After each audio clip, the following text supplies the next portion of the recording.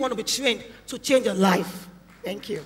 Please encourage my team. If you are clapping, clap very well, because they're hitting it on the head. Well done. I'm extremely proud. In fact, I'm in sky. I'm on a different plane right now. Excellent. So, GTBank conference is not a training. No. We will get certificates of attendance. This is more like a continuous development program. So you attend this and you get information and add it to what you can use. It's like a refresher also for those of you who already have your training. So you come and talks like this remind us of things we already know that we may have stopped practicing, and it also helps us know things to start practicing if we already are not. But it is not for you to leave here, because I have also come across people who have told me they're behavior analysts, and I invited them for the interview, and 3 different people at 3 different times, they came and the certificate they presented was certificate of conferences like the one we're at. And I said, that wasn't, it's from that, you're already a behavior analyst. And she says, yes, I'm a behavior analyst. And I said, you know, so it's very important that you know the difference, because remember what Dr. Kadiri said yesterday, although she was talking then of doctors, but it also applies to us as teachers. Don't mess with the child's brain. Yeah. Don't mess with the child's brain. When I did my course, I remember my lecturer crying when it got to the part where he had to tell us that please don't teach what you do not know. Because after you have taught them, you have to go back and unteach it. And he was weeping, a grown man. He says you send them to a different part of it. So for you, don't think, oh, this little, that. Get all the information, get all the knowledge before you embark on teaching them. I always give this example as well about my son. When he was learning the speech therapy at the very beginning in those years, so he was being taught how to say thank you. And somebody had told him, thank you, you're welcome. I guess they thank you, and after saying thank you, you're supposed to say you're welcome. So every time, for about 2 years, we battled with this thing of, you just say thank you, you're welcome.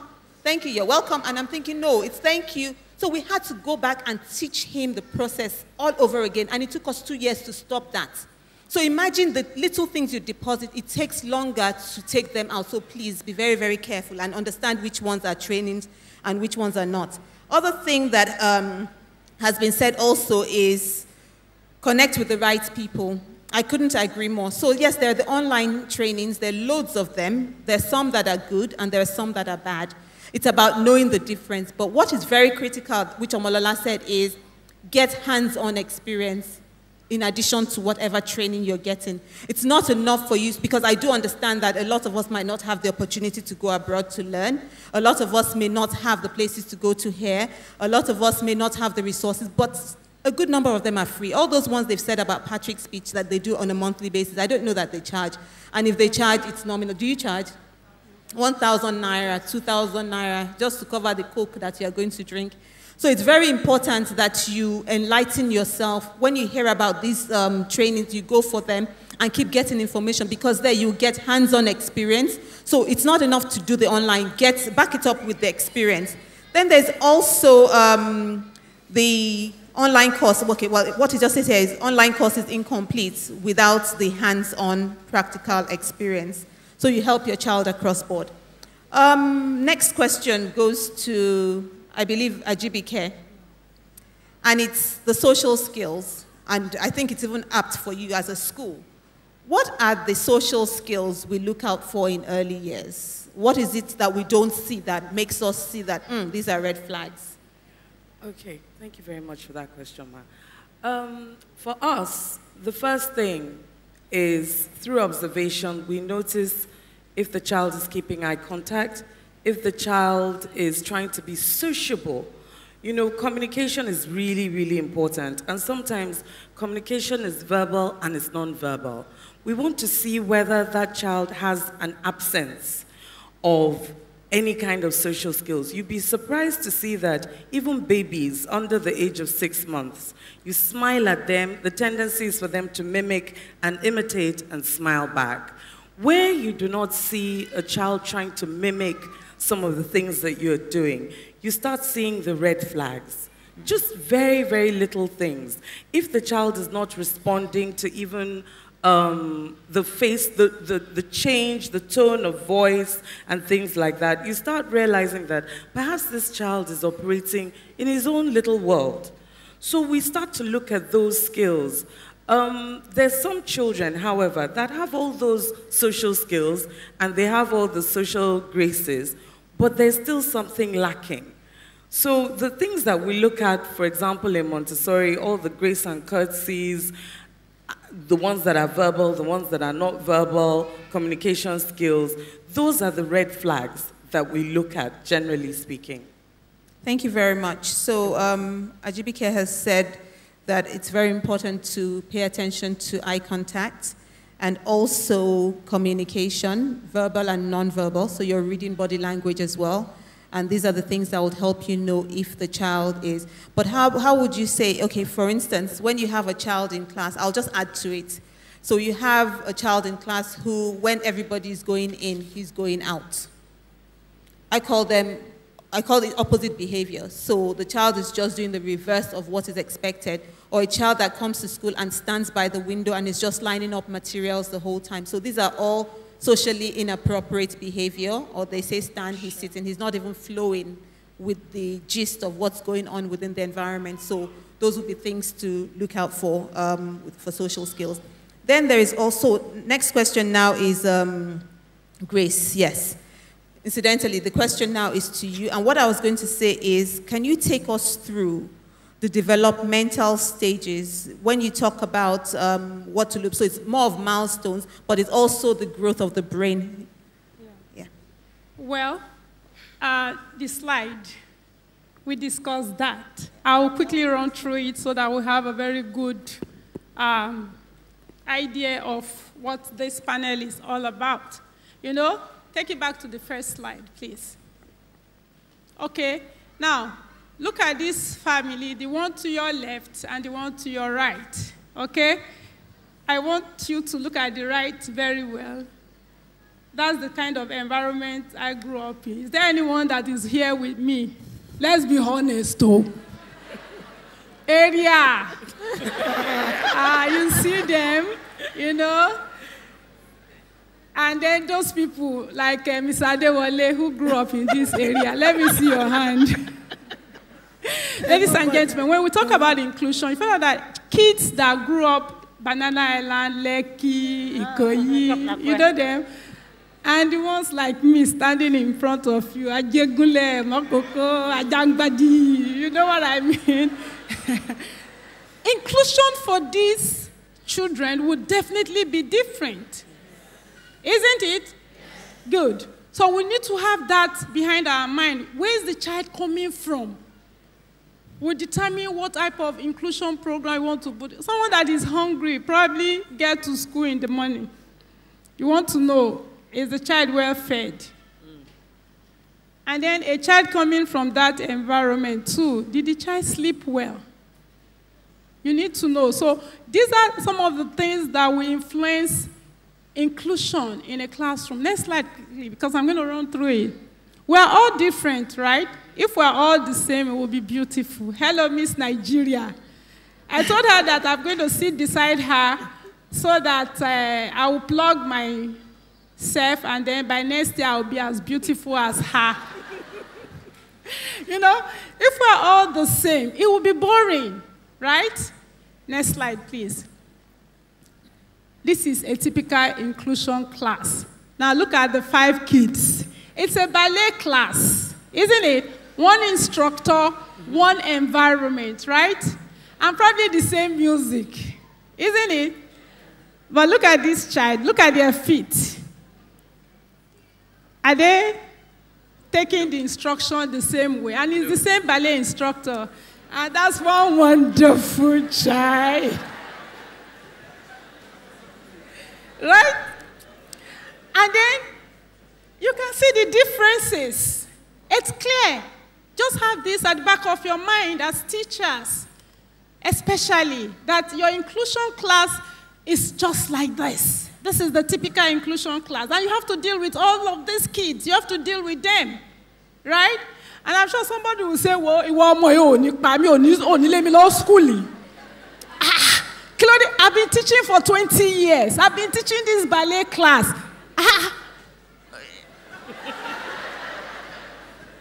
You know, and we have our teachers talking like that. Yes, you have some teachers. You say, mo ti ko mo to gboro ton. Ká má ti sọ le tí ó gboro. Well, translate that, please. Translate it. You know? So, next one, please. Next one. Inclusion has a strong belief that all kids can learn. You must have that belief. If you don't believe that they can learn, you don't have any business being a teacher. Next slide, please. And if we believe that all kids can learn, we should have all of this at the back of your mind. What exactly are they expected to learn? Now, for example, a child that is yet to feed him or herself, do you think teaching reading will be your goal? Good.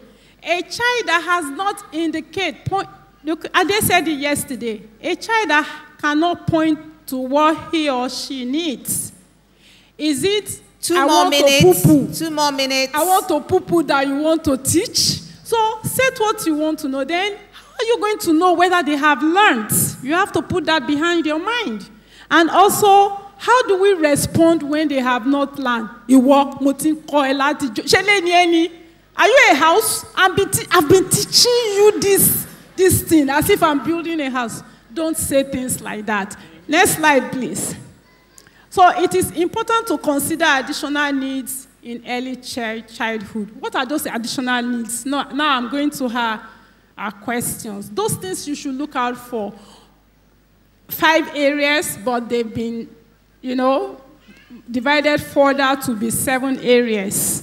With physical separated to be gross and fine motor. Then you now have moral and values at the 7th one. So you have areas of adaptive and self-help skills. Look out for that. How well can the child dress himself or pull shoelace, use the restroom, feed self? You want to look out for that. You want to look at a cognitive skill. How can the child label objects when you're teaching maths, when you're teaching comprehension? How is the child able to do that? Then you look at physical, gross motor and fine motor. How is the child able to grip pencil? How is the child able to run on the playground? You want to look at all of that. 1 minute more. Look at communicative, expressive language and receptive language. You want to look at social emotional interaction. You see? The child will not just start crying. Mr. Adewale said so. When a child is expressing a behavior, or exhibiting a behavior, there is something. There is no behavior in a vacuum. It's left for you to identify what happened just before the behavior. Next slide, please. Now, why is early years very important? Early years is important because by age 5, the brain has attained 90% of its growth standard by age 5. So that means all of us here, 5 years ago, we've grown 90% of our brain. So the remaining 10%, we keep growing it till we return back to Baba God. So please, look at it. At birth, you have 25% of the brain developed. At 2 years, it's 75%. That's huge. So whatever you want to do at this time, like Mr. Adewale said, don't teach the wrong things. Because if you did, then you have to now go back and use 2 years to stop. Thank you. You are welcome. Okay? Ladies and gentlemen, early years are critical years. Please, make it count. Thank you. Thank you so much, Dr. Grace. So she hits that also. She says that it's important that we consider where the child is coming from. So before you decide to prepare a program, you need to know your child. So it still comes back to that thing of know your child, know your child. In banks, I think they say KYC, know your customer. For us, it is KYC, know your child, or KYS, know your students. So it's important that you have a personal connection with them. That's the only time you can determine who they are and what they need. And then she also talked about perception of instruction. So we all hear things differently. And in the way, yes, in the way we hear things, we have a different understanding. So some people understand up to be up, whilst others understand it a different way. And then she talked about the brain development. That was nice to see. You know that formative years are only so many. And when you've passed the formative years, it's harder to learn the concepts that you should learn. You know, we're going to round up now on the questions, the presenters talking. We're now going to throw the floor open to questions. But I even wanted to say something. Part of what I have learned from this GTBank conference, I've learned some new slangs. You know, yesterday I learned the one of, now only because we did here, we never enter town. I didn't know enter town before. Now I've learned Shele ni monkoni, as in a child. So why am I teaching you? I'm building. So there are loads of terminology, and no, that one, show more age me. You know, so it's nice to know that in addition to all these things that we're learning that are useful to autism, we're also learning what obtains within our community in terms of local parlance. So at this point, I'm going to throw the floor open, and we're going to take questions. And your questions will be directed at different people here. So any of us would answer, but I would still select who would answer your questions based on their responses. Thank you so much. Thank you very much. How many of you liked Auntie Grace's presentation? Let me see your hands up. Okay, let me give you a short history. Auntie Grace is self-taught.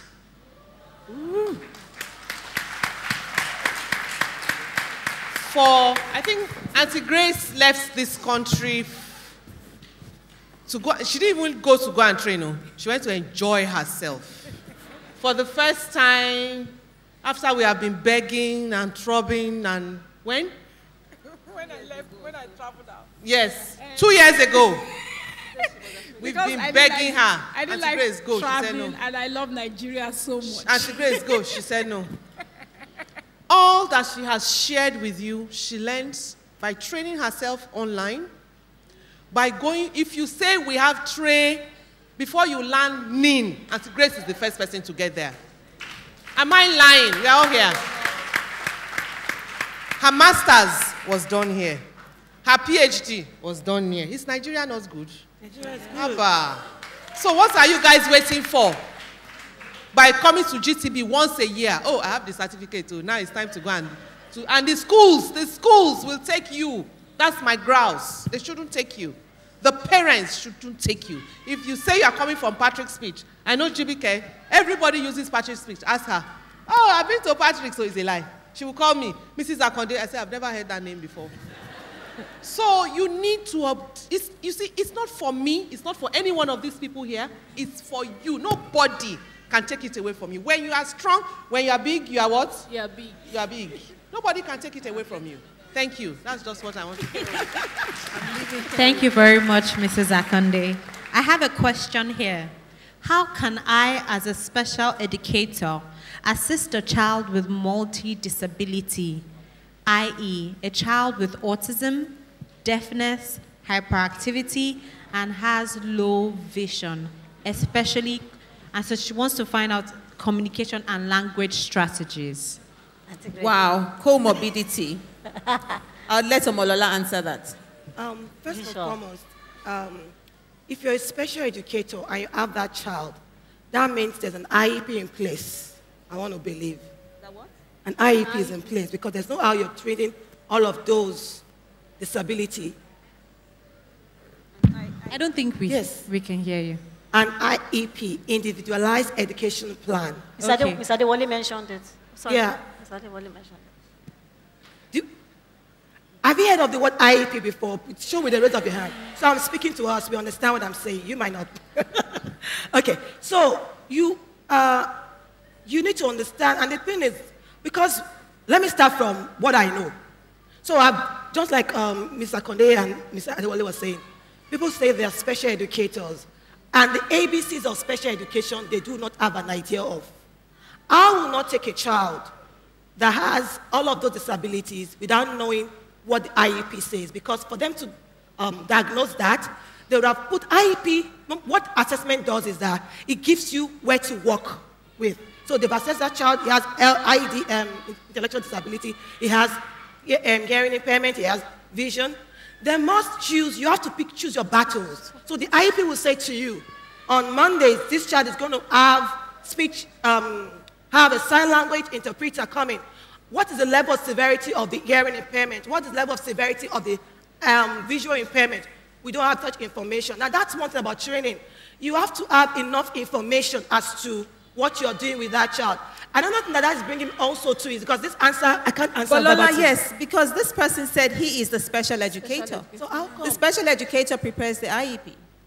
So can we What's your get plan? more insight into More that information. question? Did that child come with a doctor's report? Did Yeah. that child come with a diagnosis? What is the background Yeah. to... Thank you, ma. We prepare IEP, but I'm a special educator in VI, visual impairment. But the major challenge is I want to teach how to write and read Braille. And because of the deafness, that's why I need the strategy for the... Okay, let's take it one by one. The child, let's identify the special needs here. The first one, hold on. Okay. The autism. The child has, or the child is living with autism. Yes, one. Deafness. The child has hearing impairment. Yes. Two. Low vision.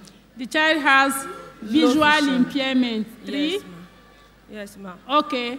So we have comorbidity here. Yes, ma'am. Now, the functional skills. The child has any functional skill. Yours. Yes, ma'am. At least the child will eat if you give the child food. Yes, she Okay. can do that. You see, let's be practical here. When you want to give that child food, okay, decide whether to use tactile, touch, to teach. So you have to decide what kind of touch you want to touch that child before you give the food. So start to pair a mean. Choose a means of communication. Choose your battle. You can't put everything on the plate and you expect to succeed with a child having comorbidity. Then who gave you all the diagnosis? Who gave all the diagnosis, or was it just observational, subjective? My observation. Oluwa. I've been asking for medical reports, but I've not been given. But my observation. Kolewak. Okay. Kolewak. Yeah. Yes, so, thank you. Thank you, Dr. We Grace. can go on. Well, Ms. Adewale, continue. Okay, one house, please. You know, if there's anything you're taking away from here today, one main thing you should take away is that you always need a diagnosis to be able to implement the appropriate intervention, period. You need the diagnosis because that would help you, will guide you into what sort of intervention to give. But don't make your own assumptions. Saying the child has autism, the child may not have autism. So you never really know what it is. But we are not, Okay, we please have don't turn some- yourself to a herbalist but or to babalawo. yes, but what it really basically is with comorbidity, you don't use one approach. There's no one size fits all. Yeah. So you will have to choose your battles indeed. I have All right, so next many question. questions with me, Mrs. Adewale. And honestly, I feel like I can personally respond to some of these questions. Because I'm saying questions like, what are the causes of autism? And I know we've done this yesterday. So we're going to ignore questions like that and go into... No, don't let us ignore. It might be there. we'll touch person's them. contact. Day We will not two. ignore. This is day It might be two. the first person's first time. Okay, all right. What are the causes of autism? You answer it. Okay. Lola? Okay. Autism, most time because of the kind of our cultural belief, we always attribute it to spirituality or some form of enigma or witchcrafty and all of that. But it's not true. It's not true. Research has not shown. And when you talk about special education, it must be evidence-based. It must be research-based. Now, research has not been able to pinpoint exactly what it is. Some are saying it's external factors. Some are saying it's toxin. Some are saying that the brain of a child with autism is different from the brain of the child without autism. Several speculation, but nothing has been able to hold water per se to say this is the cause of autism. So people are saying it's age-related and all of that, but we've seen people that are 60 or 70 and they've had kids who do not have autism. Summary, there is no known one cause. There is no known one cause. Yes. It's, the only thing that is close is that it has a genetic connection. Yes. And then some environmental factors which have not been established. Yes. So if you have only met one child with autism, you've met one child with autism. Thank you. Next question. I have a question. How important is the parent in regards to what you do? How important is the parent participation and collaboration in what you do? For us at TLP Center, parent involvement is extremely key. It's very necessary. Tell us why. Yes, it's very necessary because there has to be continuity at home. There is no way the child, you don't prepare the child for separate behaviors at home and at school. So everybody has to be involved, not just parents, it's a triangle. So there's the parent on one side, there's the school, and then there's the child. All three have to connect in order for you to get a wholesome result. Otherwise, your work is an exercise in futility. Parents need to know what you're doing. They need to know what you're doing each week. There's a weekly report that goes out to them, and they're expected to write back to us, telling us what the child also did, what they have seen. That's the only way that you can have a follow-up. Otherwise, you're all just doing, because at home they may be doing something different.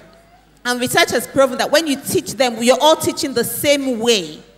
They like that. I mean, that's the way they learn easiest anyway. So that way you're able to get more information in. And we also talk about the way we pronounce things also. Some people say tomatoes, some people say tomatoes. It's very important that everyone is using the same language when you're teaching a person with autism. You're not trying to teach too many things. So it's very critical that parents are involved. And the way we get our parents involved is because we first noticed that our parents still would do it one time and not the other. We started insisting on parent-teachers conference. And for parent-teachers conference, if they don't come, at the end of the term, it is written in the child's report. It is unfortunate that parent-teachers conference was not attended on your behalf this term or this quarter. Parents don't like that because I guess those reports are sought sometimes when they're getting into other schools. They ask them to bring the report, and they see that parents were not going for. So with that, I think that's just that phrase, and that's why I'm sharing it. You can use it as well. It did magic. Right now, they keep on calling. I'm coming next week. I'm coming. Can I change my appointment? But it's very important that parents are involved and carried along.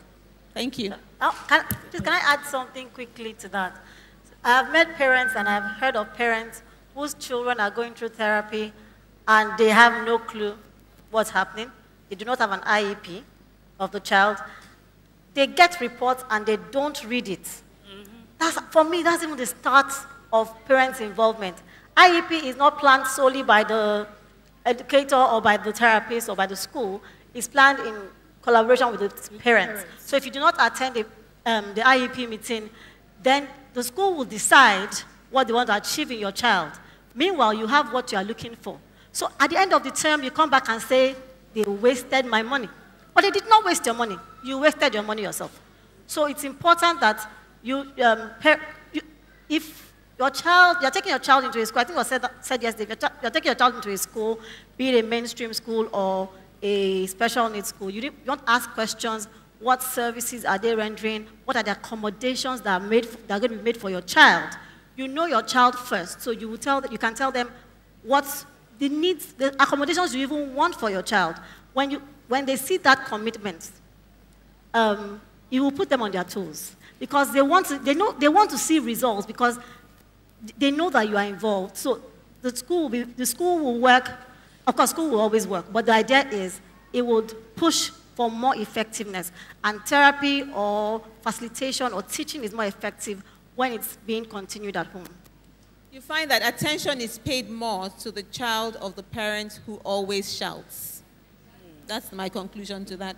Okay, so I have a question.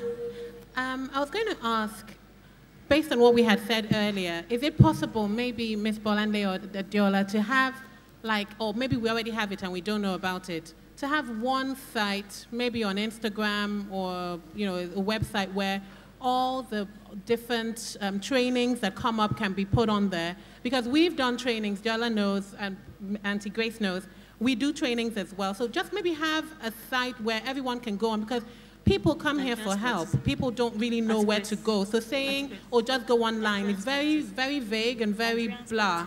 It doesn't really help. That's one thing. And then another thing is, you know, I just said now, parents are here because they're looking for help. There are lots of special education centers, you know, learning centers and things like that, that churn out these people that are called therapists and facilitators. They churn them out, and these people are unleashed into the society. Parents are, to be honest, they're desperate, and they don't know any better. So is there a possibility now that, because for me, I don't want us to just do another GTB autism awareness, we can be gone with it. Can we get something where all you educators and specialists in the room sit down and say, listen, there's a way we need to standardize this, and you have to have this certification. Recently in Nigeria, the fitness industry did it. So they got IREP to say, all of you get certification from IREPs before you decide that you're a personal trainer. Isn't there something you guys sitting there can do to help these mummies and daddies sitting here to save them from wasting money and throwing money at these people who come to their homes and tell them? Yesterday, a lady came to me and told me about a facilitator who came to the house and was doing rubbish with her child. But she goes to work. She's trying to make money to pay the facilitator. You guys know this thing costs an arm and a leg. So she has to go to work. And on this day of our Lord, she was at home and she saw the nonsense that was going on. I've been to a school.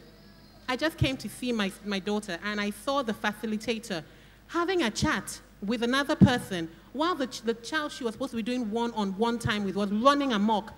Auntie Grace was there that day. We were livid. Yeah, we almost lunged at the guy like, what are you doing? The mother's paying per hour and you're here having a chat. So isn't there a way you guys in this room can save parents, please? Definitely. I think that is an awesome request, because indeed, well, what it sounds like, first of all, as she was talking, I was thinking, this is the job of the government, this is the job of the government, this is the job of the government. But where the government doesn't do it, do we all just sit down and look? No. Yes, so we forget the government and we look. But yes, to answer your question, there is one very big autism awareness site online, and it's Nigerian bred. It's actually Autism Parents Association International. API. API has, well, it was first PI, which was Parents Against Autism Initiative, and they changed the name, and in the past 2 years, they have reawakened, and I see a lot of activities online, and they also have information. I think there's a WhatsApp group as well. The 2 ladies from there came in today that are actively pushing. So for autism, you can actually go there, and you get a lot of information. Parents sign in, parents make requests. What I saw recently there was all summer camp programs that are going on for children with autism. Different centers, they were all listed on the API page. So you can check API. But that said, API is just one, and API may not be the only one. But at the same time, it would be nice to streamline. So that's something really, really worthy of consideration, so that we consolidate. And there is one body that governs, one body that monitors. And I know that Patrick is also trying a lot, and we also try a lot as well. But we would all consolidate. One of the fallouts of this event this year will be us consolidating and coming up with something, so that next year we will be able to boastfully tell you that, yes, we can now streamline. If they're not this, then you shouldn't use them or you shouldn't do that. We'll get ourselves registered with the government and just do a follow-up. Thank you so much. Yes. So I want to add, on Facebook, there is the Nigerians for Autism Facebook group, where people that are running trainings will always post there. I am aware of because I work in mainstream school setting. There's a teachers network group on Facebook as well, and there's an educational training something. But if you search for teachers network and search for educational trainings, so people post trainings for teachers there. And in fact, in Teachers Network, people that are special needs teachers, for example, drop tips for classroom teachers to say, do you have a child with special needs in your class? These are tips for specific needs. So Teachers Network, Nigerians for Autism, and educational training in Nigeria or something. Okay, on Facebook. So there are things but like I said, it would be nice to streamline and know that these are the ones, because there's so many. There actually, I know of many of them, and some of them you go to the same way I said online jargon initially, but then you also have some very good ones. So it would be nice to streamline and know which ones are. But yes, I know Nigerians for Autism as well, and Nigerians for Autism is also a very reliable site. Anybody else? Yes, I think Anna had something. Yeah, I do have something to say. See, first of all, in a lot of other schools and other places, there's no way an outside therapist should even be allowed in the classroom, number one. Number two, if all schools were to initiate an inclusive program, even if it's not a school for people with special needs, but there should be an approved list at a particular school of people that they know work. You should not come from the outside and say, well, I have a therapist that's been working with my child, and let him come into school and work with the kid. That should not go on. I know this is a different place, and now that we know what we know about therapy and being consistent, that we should consider looking at how to monitor who comes into what classroom, because just because I like you doesn't mean you should be in the classroom. And you're not just affecting my child. You'll see other kids, and not everybody is trained sufficiently to do this kind of work. Thank you very much. Well, that is our policy. That's a very big policy of ours. We do not take external facilitators at the learning place. They have to be facilitators that come through the system. And the reason we do this is not because we're snooty or because we're trying to tell them. It's because we need, first and foremost, we need uniformity. We need to know that we're all on the same page. External facilitators that we've had in the past seem to be at a different place from us, and we found that it was even hard to keep up with them. It was hard for them to keep our rules as a school. They started to interfere with other children in the classroom, just losing their place, and we thought, no, this isn't working. So we don't take external facilitators, and really, because also with the internal facilitators, you know exactly what they're doing. So they're working in line with the curriculum. At home, it's also promoted, so it's that way. And so I agree with you that external facilitators don't they don't help within, at least within our own school. We don't use them. But I know that a lot of schools in Nigeria use the external facilitators. I guess it's working for them. But we at the Learning Place don't use external facilitators. Yes. Anybody else? Yes. Thank you. Question here. We have a question here. Yes. Yeah. My name is Adenike Akindele. My name is Adenike Akindele. I'm a parent. I'm not a teacher. But I'm here all the way from Ibadan to ask a beautiful question. I'm a mother of an autistic child. She's 18 years old child. Now, she cannot go to school because I cannot afford the payment. How do I keep her? How do I fight future for her? Because there will be a day I will close these eyes and I will not open it again. Who will take care of her? Who will accept her as an autistic child? There's nowhere for her. That's why I'm here to ask this question. Where should you go from here? If I am no more, who will take care of her? She's 18 years old. She cannot do anything for herself or fight for herself. What my question is, I am poor. I cannot afford any therapy or any spiritual therapy for her. What do I do as a parent? This is my question for mothers and caregivers.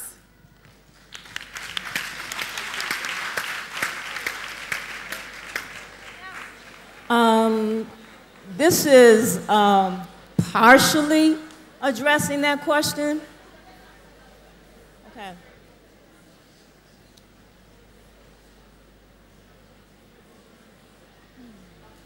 That question is very sensitive. You want to answer her?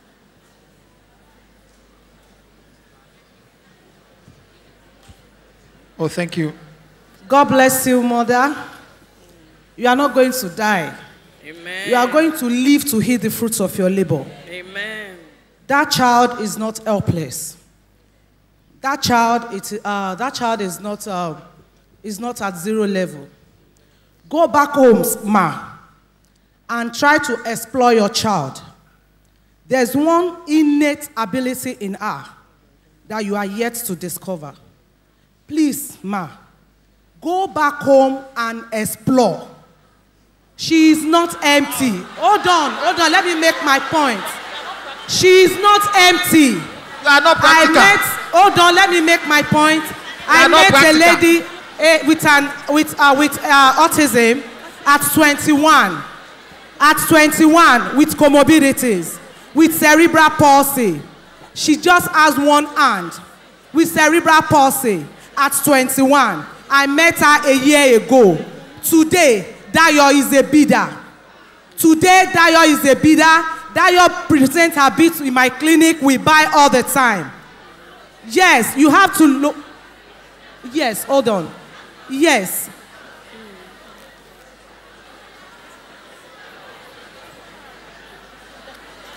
That's the way. Find her strength and build it. Not everybody angry. Hello, ma. Please, let's calm down. Let's calm down. Let us calm down. Okay. Please, can we calm down? Please, let's calm down. Let us calm down. Please.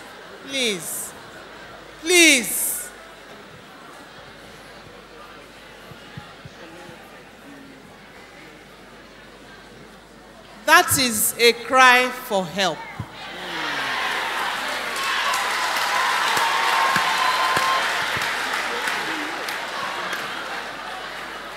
That is a cry for help.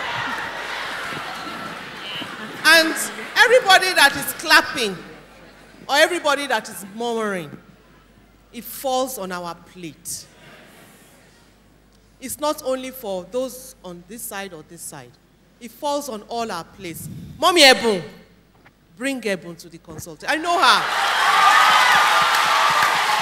I told her,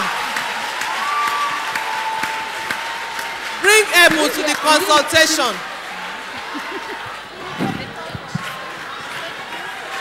Thank you so much, Mrs. Akonde. Thank you so much, Patrick's speech. Hey. Hold on.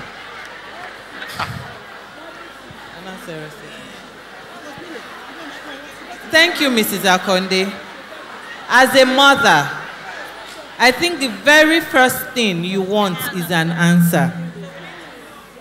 She has gotten an answer, but it doesn't only fall with Mrs. Akonde.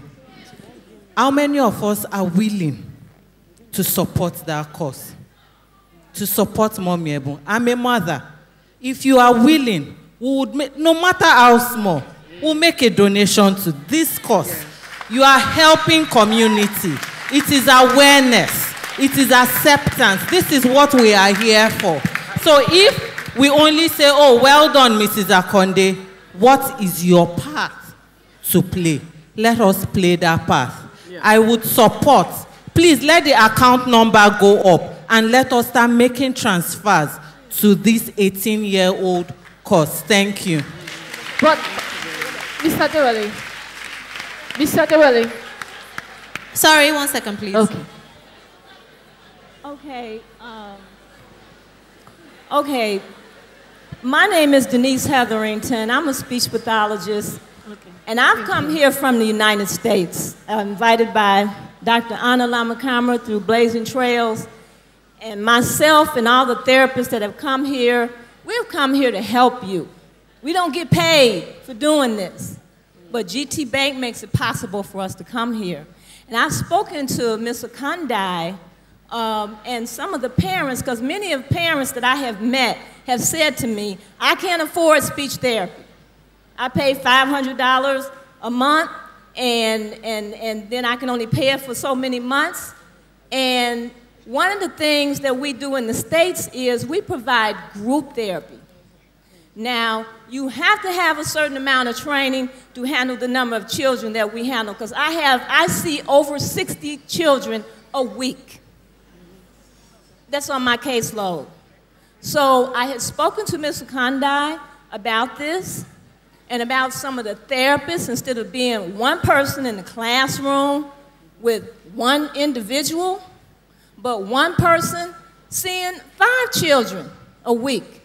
And that way you can save some money. You still make the same amount of money, but the parents don't have to pay so much. So there's some different ways and different ideas that we have that we're here to help. You know, I appreciate and I respect the fact that you have taken the helm and what you're doing here and how resourceful the people are here of Nigeria, you know, and we're here to help you. But the way the services are being provided are not as efficient as they could be. So if that's something that you all could work on, you know, with Ms. Akande, and then like I said, we're willing to do whatever we can. Thank you. To Thank help. you very much for that. Sorry, we have a lady here who has some details. I just wanted to take it before we go on to the next question.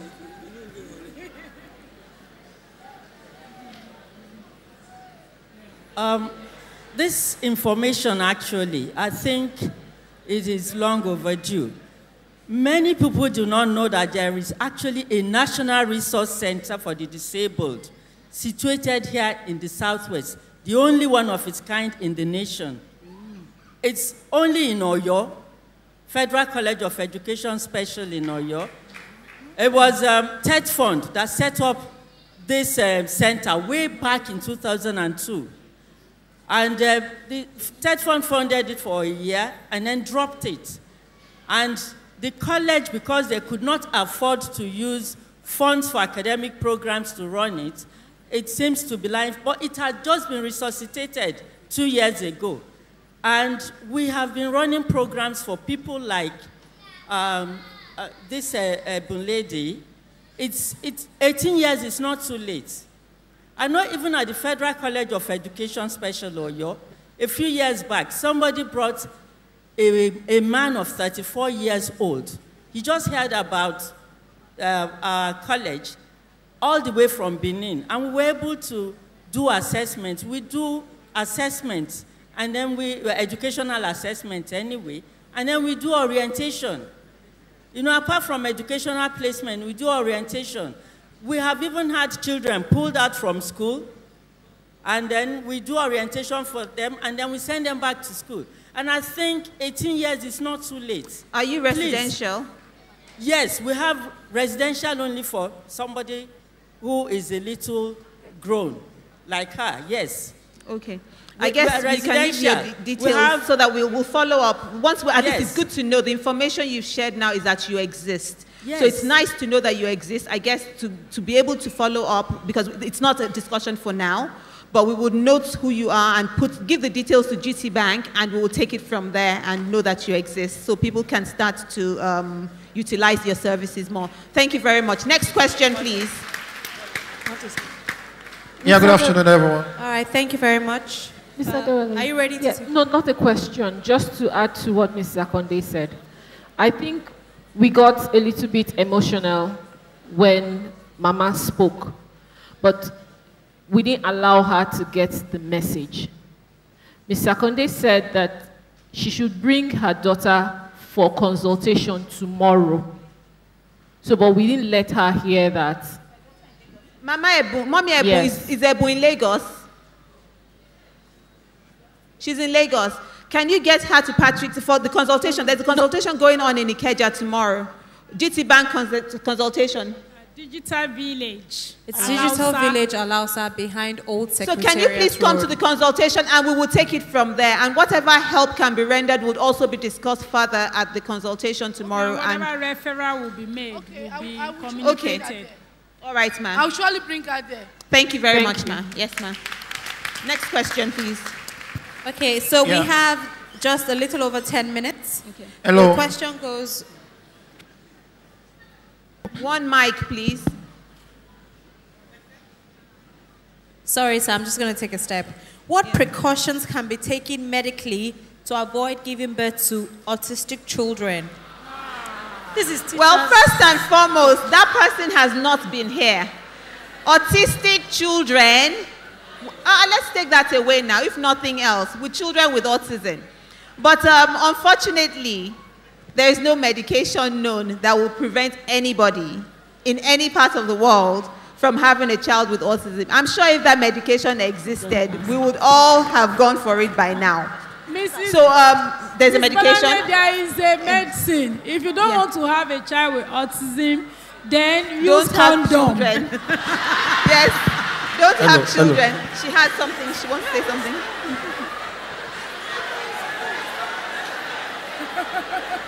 Yeah. Hello. Yes, someone has a question at the back. We'll come back.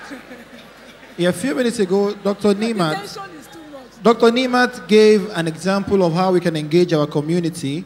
She cited an example of educating religious leaders, among other things. I want to make it practical by saying that in my environment, I have a street whereby I have a mosque and a church, which can represent a religious body. We have a councillor that represents government, among other people we are meant to consider. What about a situation whereby we don't have an ideal society for us to still be accepted? Despite the fact that we want to educate them to be accepted, we have looked into all the agencies, but we are not still accepted. How can we manage such situation? Number one. Number two is that it's 8 years that GTB has been doing this, and I've learned more than 5 years. I've been attending for the past 5 years. So I want to say a very big thank you to GT. But my question is, I don't want to be misunderstood. Should I come here next year again to still come and learn about autism? As an early childhood practitioner, I understand other developmental challenges children could have. We have Down syndrome, we have trisomy 21, among other things. Can we look wider beyond autism, even though we are meant to continue this? Thank you. Okay, for the GTBank, I would let a GTBank representative answer that. But your first question is, how can you be recognized? We'll come back to that. How can you be, so I want to understand that. You're saying, how can you be recognized as an institution? Was that the question? No. How? As a religious body. Accepted everywhere in the community. I'm actually talking about acceptance in the society. I said, Dr. Niemat said we should engage our community, yes, but we can have an environment that is not ideal for us. Just give the question only now, sir. Only the question. Just let us have your question. My question is, we are asked to engage our community. In the community, there are some factors to be considered. Among the few mentioned, we said our religious leaders, because people go to them. That is not a question, sir. Can you please ask a question? Would you just allow me to? We heard that part at the beginning. Just give the question only now. We're running out of time. I asked the question, you did not get it. No, so I heard the first part. I just didn't get the last part. Sorry, sir. We could hardly hear you.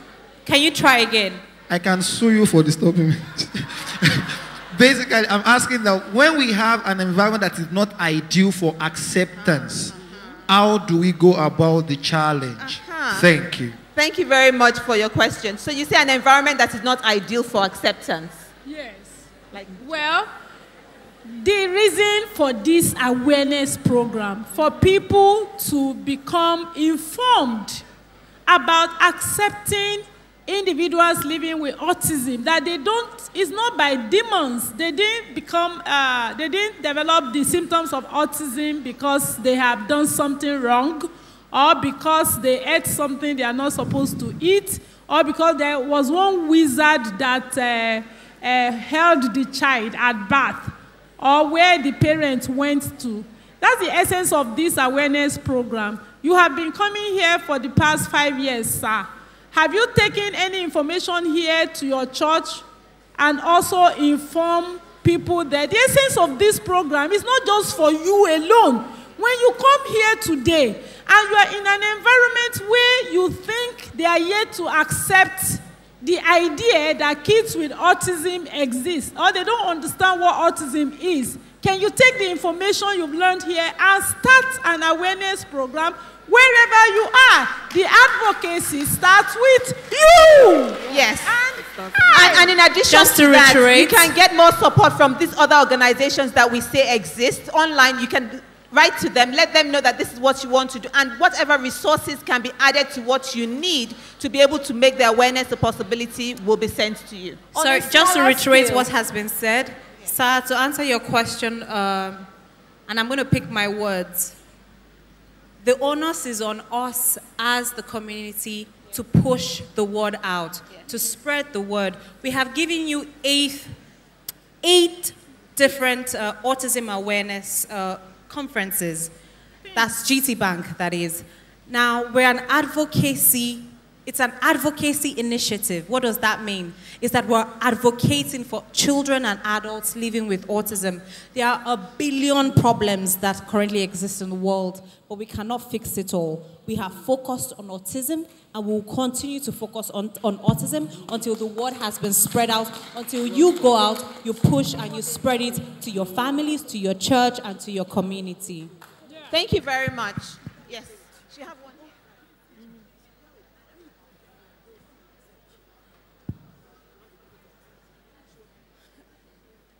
Good afternoon, everyone. Good afternoon. I've been raising my hand since we talked about preventing mothers, giving birth to children living with autism. It seems far-fetched, but what about us that had our first child and the child is living with autism? You should just stick there. Anyways, research has shown that if you do a proper prenatal supplementation, nutrient supplementation, detoxification, and reducing the amount of toxins you come in contact with, I mean, prepare your body very well before you receive a fetus in you. It goes a very long way to minimize the chances of getting children living with autism.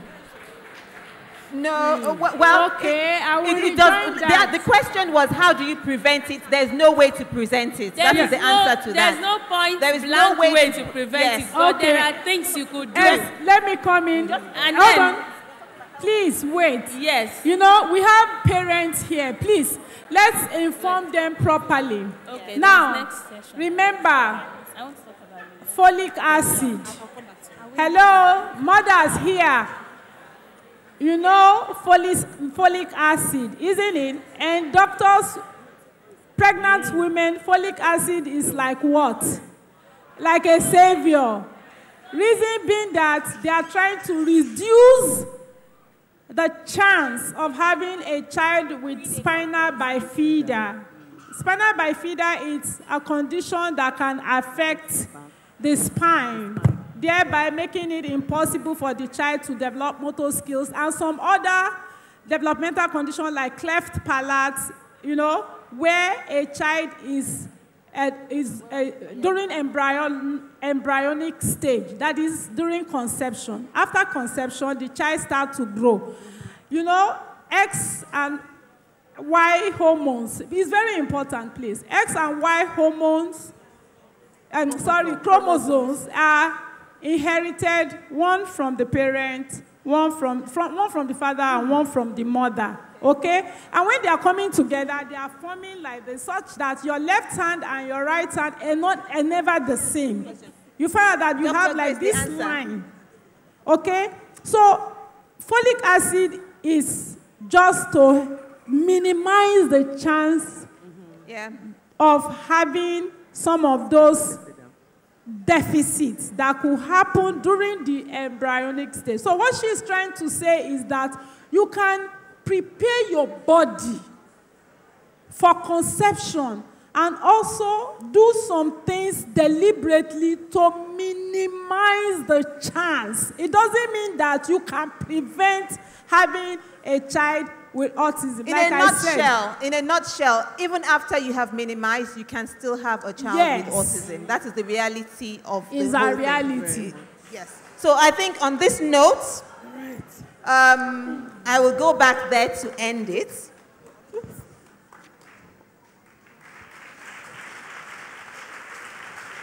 Thank you all so much for being a very wonderful audience. Once again, I'd like to thank my team, Ajibi Care, Dr. Grace, Omolola, Adelola, and Beauty. Have we done justice this afternoon?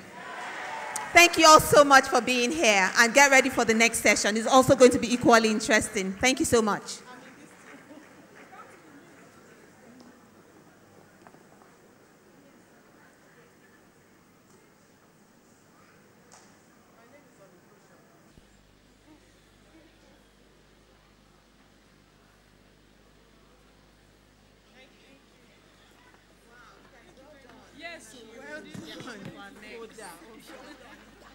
Thank you.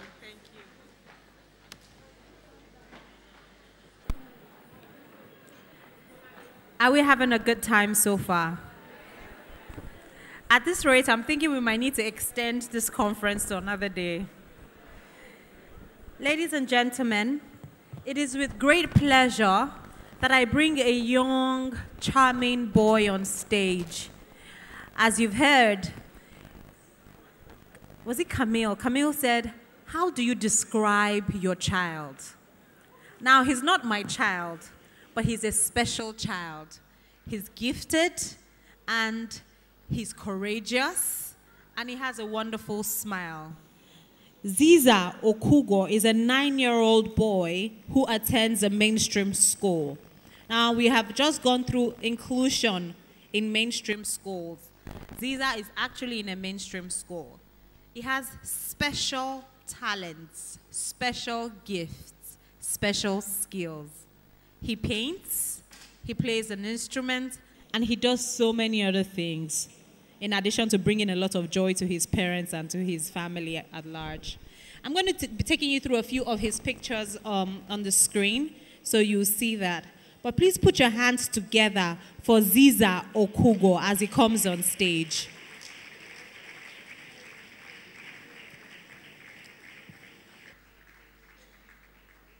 Ziza is just another example of what children living with autism can do.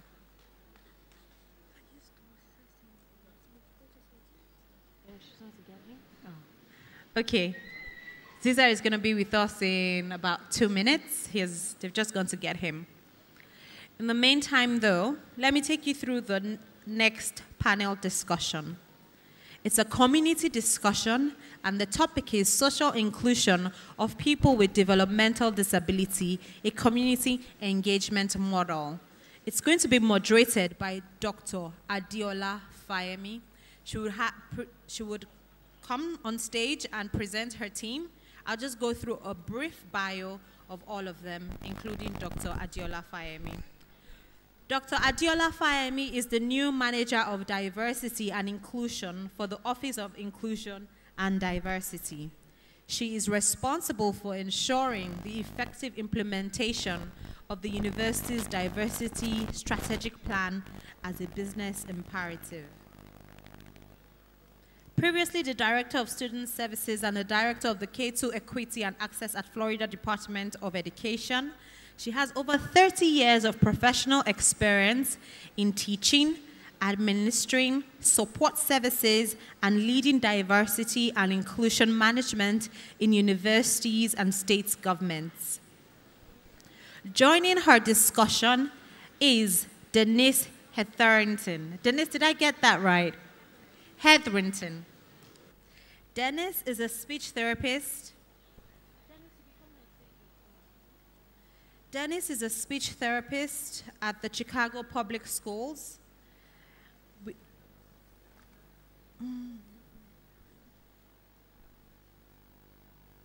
Denise has had the privilege of working as a speech pathologist for the Chicago Public Schools. She has serviced students in grades preschool through 12 diagnosed with speech as the primary disability and speech as related service. She received her bachelor's degree in communications at the University of Illinois, Chicago in 1978, and a master's degree in speech pathology from the University of Iowa in 1981. Before I go on, ladies and gentlemen, please put your hands together for Ziza Okugo.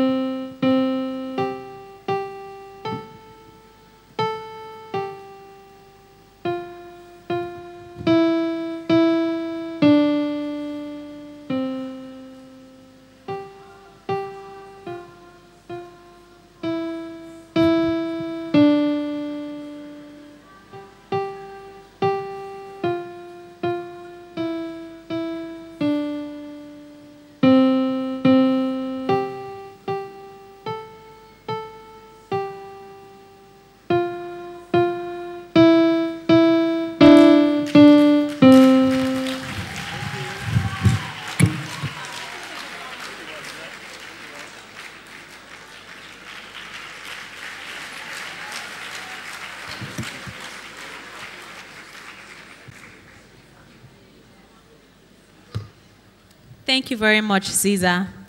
Remember, Caesar is 9 years old. He's also a painter. You can see some of his work on the screen. He's 9 years old. Kindly follow him on Instagram just to be inspired by his work. His Instagram handle is as reflected on the screen.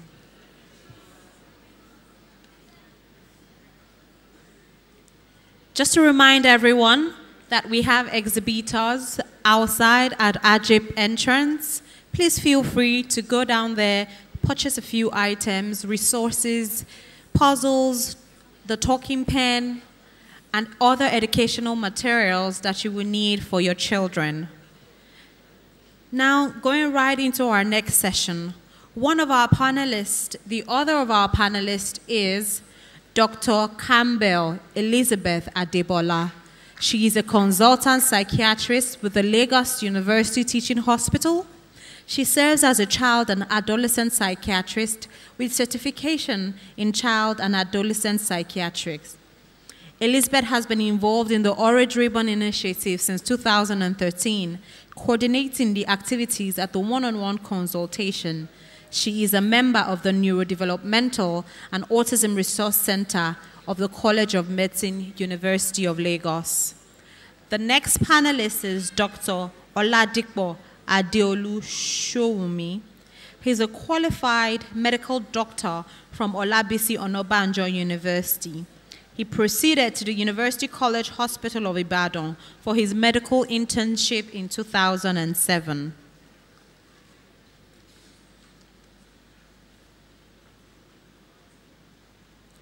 Bimbo Akinyelure is an occupational therapist at the National Orthopedic Hospital of Lagos. She will be joining us as a panelist as well.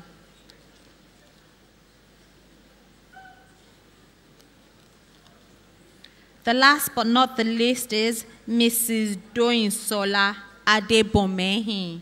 She's a behavior analyst, and she will be joining us on the panel as well. Ladies and gentlemen, please put your hands together for them as they come to discuss social inclusion of people with developmental disability, a community engagement model.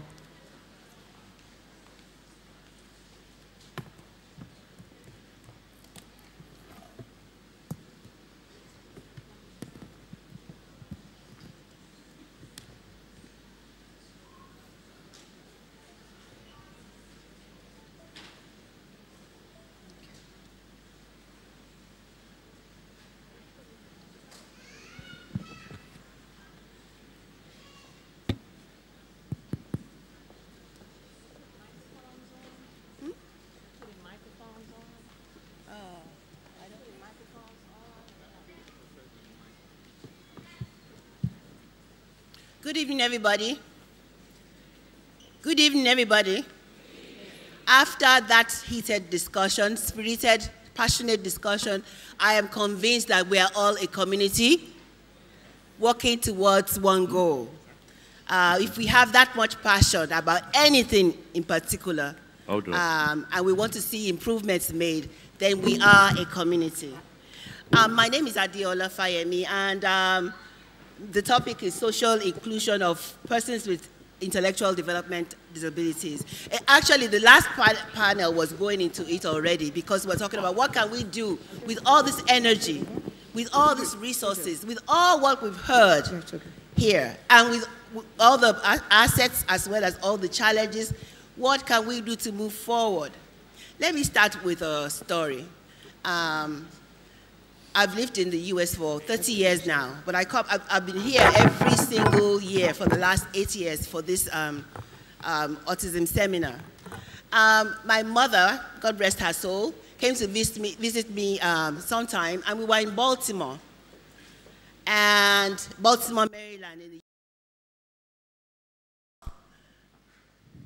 She was in her traditional attire, bubaniro, and as we were going through the mall, but Baltimore is a place where there are so many Nigerians in the diaspora and their children.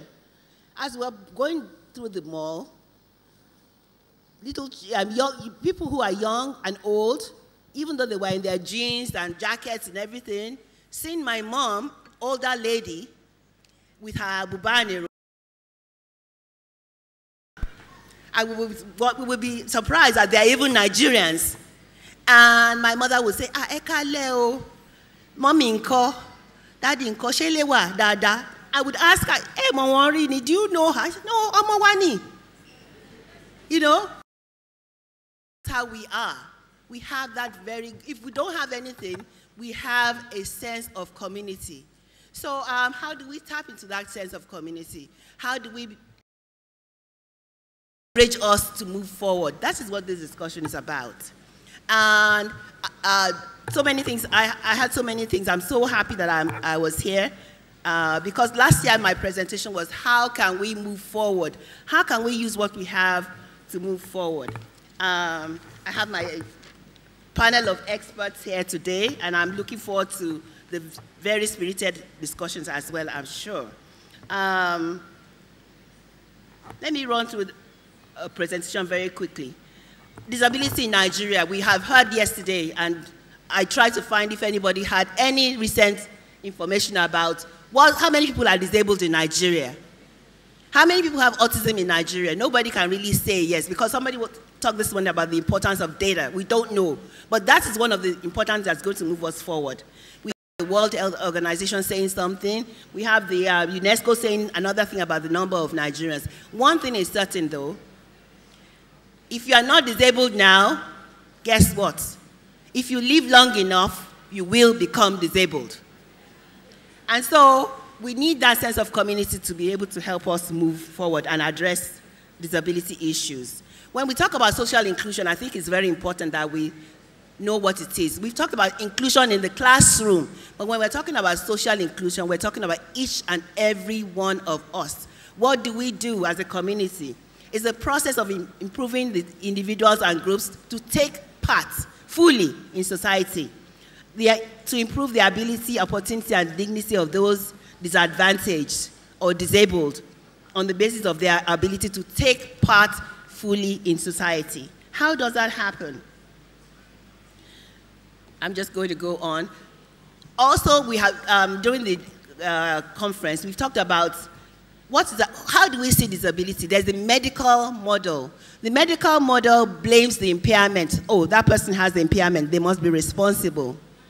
The other model talks about the social model, where we all get together and establish structures in the society that help people with disabilities.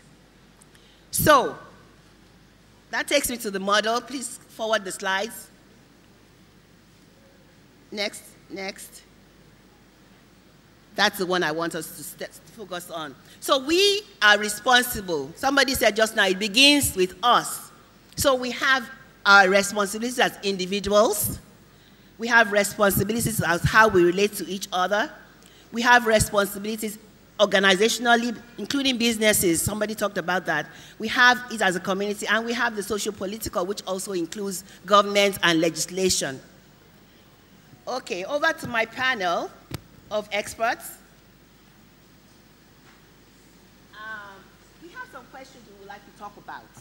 We'd like to bring to your attention. And I'm not going to call names. I want whoever feels motivated to answer first, to go ahead and answer.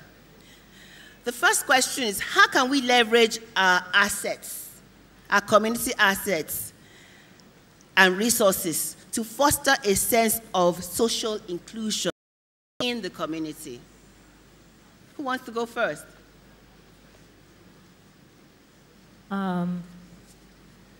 First thing is, based on my experience, is forming parent groups. Parents, when you come together, and I talk to different people here who have formed some groups, but for those groups to come together and create a network, and you're sharing information with each other, you're understanding what each other are going through, you know what's going on in the schools, you know what you want for your children, and so for parents to be able to come together and form parent groups, that's been a very powerful entity in the United States. and you can go as far as developing ways to fundraise. You know, funding is a big problem, and parents can come together and start finding ways to raise money to address different officials and organizations in your communities, as well as finding out what does your school need in order to provide the services that need to be provided for your children. So for you parents to begin to come together, that is another way of not being out on the island by yourself, but that is another way of empowering yourselves as a group. Okay. Anybody else wants to contribute? Thank you, parents. If I may add my voice to what she said. Her community, we still practice the traditional system, though it's phasing out gradually, in which we have the home setting, we have maybe our kinsmen within the community, and then we have maybe the church, the mosque, and then some other sets of people who would offer support. But the very first thing we need to do, or we need to know, is that the stigma is still very high. So we need to first desensitize it by one of the things we're doing, advocacy, and then the parents need some respite. That's one of the things that burn people out.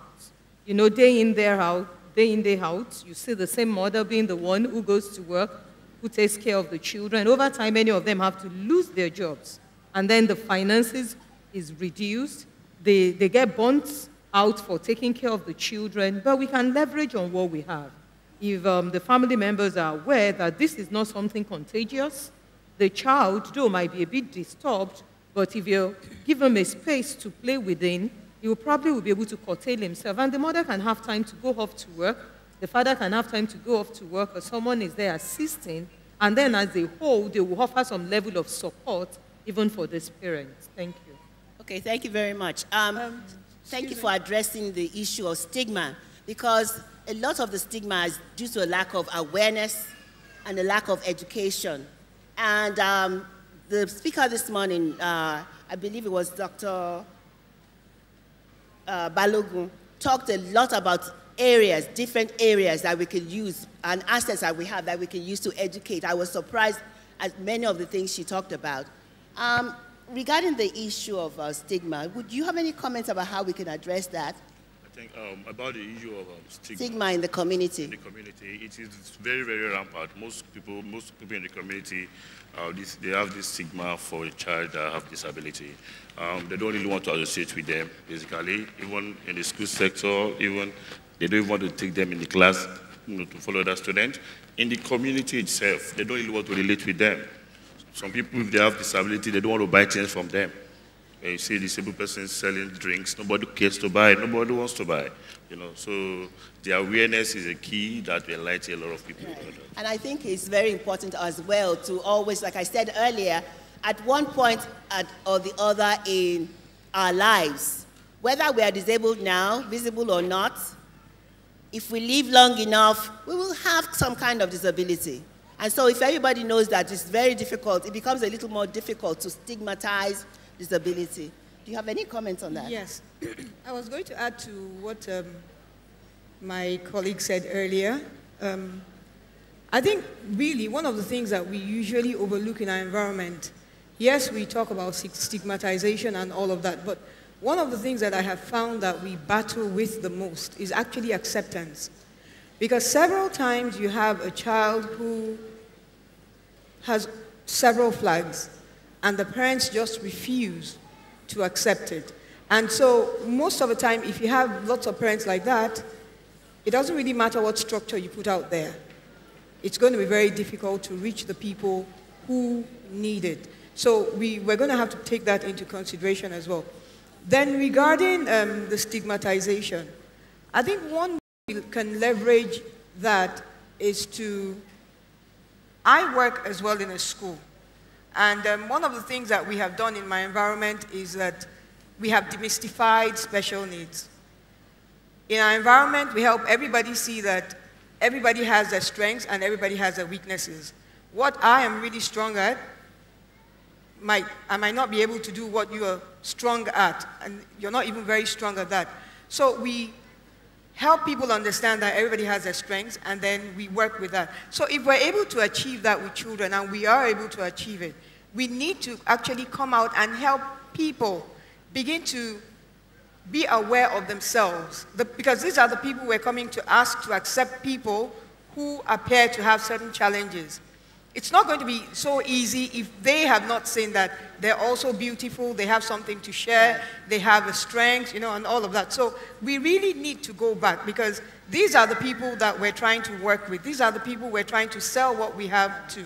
They're the people who will make our jobs a little bit easier and more achievable at the end of the day. So there's a need for us to be holistic about it and go beyond the families and the educators of people working with autism or other special needs.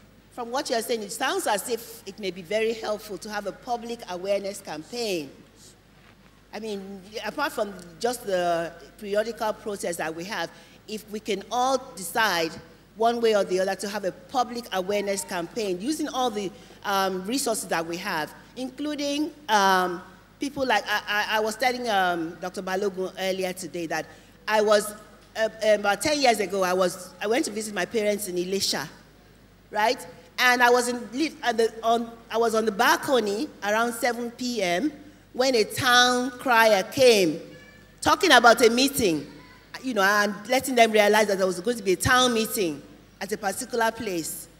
I figured that if that is very rudimentary, very 20th century, but it's working for them. So we could even use those kind of resources that we have, traditional, that we have in the community, to start spreading that awareness in areas so that everybody has that sense of consciousness about what disability is and what autism is, for example, especially when in the rural areas where we don't have the same resources that we have here, that are very lower resourced. Yes, you have a question. Okay, let me add a little to what has been said. In Nigeria, there are so many things wrong in Nigeria, and there are some things that ought to be in place that would facilitate everything that we've been talking about here since yesterday. Now, in Nigeria, we don't have any mental health policy. What we still have is that Lunacy Act that the colonials gave to us. That old Lunacy Act. And apart from that, the mental health bill is here. Now, the person you see on the street, or the one that depicted in that day, is usually an end result of a neglected illness. Much like somebody can have stroke. If you have untreated hypertension, you might have stroke. So the same thing happens. So when we say mental, we mean mind. Now, your mental functioning is what makes you human. We are all mental beings. Because some people will say, are you mental? Meaning that, are you mad? Or do you have mental illness? So when we say mental, we refer to the mind. And your mind is inside the brain. Yes. And it's like when we say cardiac. Cardiac means heart. When we say osteo, it means bones. Right. So they are just medical terms. So when we talk about mental health, we are talking about the capacity to do all the mental functioning well.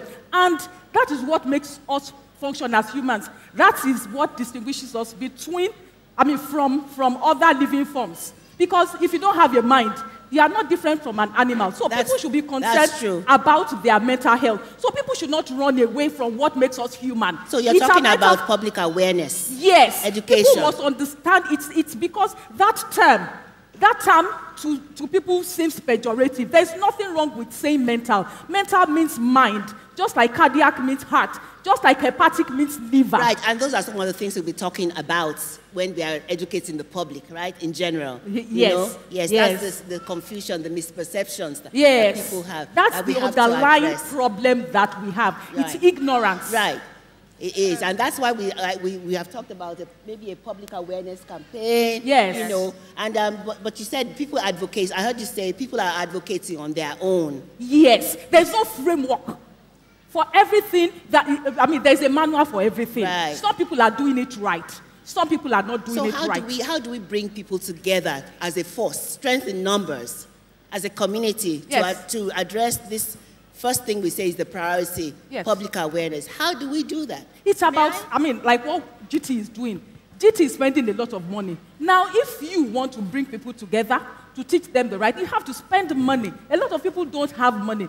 These big corporations, instead of them to sponsor things like this, they prefer to sponsor dancing and singing. So we should encourage them. That, yes. We should encourage them, find a way to encourage them. Yes, everything is not about dancing and singing. Right. That's I really agree with you. And I also want to say that one of the things we've identified in our environment is that things are not working the way they should. Yes. And then it's not only with autism or special education and special needs that we have this, red flag showing up. But a lot has happened. For instance, when we talk about industry, the same thing was happening. And everybody, the people who were concerned, they got up and they did what they had to do. So now it's a case of autism. And it has to do with most of us in here. So we have to get up and do something. And I think that the panel that went before us actually laid a good carpet, so to speak, for us to walk on. We already agreed, we identified before that panel went off that there's a need for us to have, perhaps a consortium of sorts where we have the different people in the field, the educators, the parents, the extended families, the people themselves, the clients and the people living with special needs, particularly autism, where we need to have everybody come together, and from that place that we're all together, we're able to reach out and move on. Okay. So I'm hoping that with what hopefully started this afternoon, we should have a proper, a good ground to start with, from where we will now go ahead and build a framework and then plug in every other thing that needs to be done. Because I remember the very first autism, GTBank Autism Conference. One of the things that went on and on and on was about how the government was not doing anything. I think the following year, someone from government came, a senator or something, and he said, oh, they were working on it, and they're still not doing it. So we need to start moving, and when they're ready to wake up, they plug into it, and then we will probably fly higher than we probably would have been moving by then. Sometimes we think about the government will do it, but sometimes it's a grassroots effort, that makes the change. I wanted us to move off to discuss a little bit about the heated discussion related to qualifications to address autism in the community. That was a very big thing, to be able to move forward and say, okay, we are even addressing it, apart from the public awareness, to have people who are trained, to help people in the community. How can we get to a point where we have some kind of standardization and know that, okay, this person is a therapist, which means this. What does this mean in the Nigerian community? Ideally, we have a body that does that for therapy.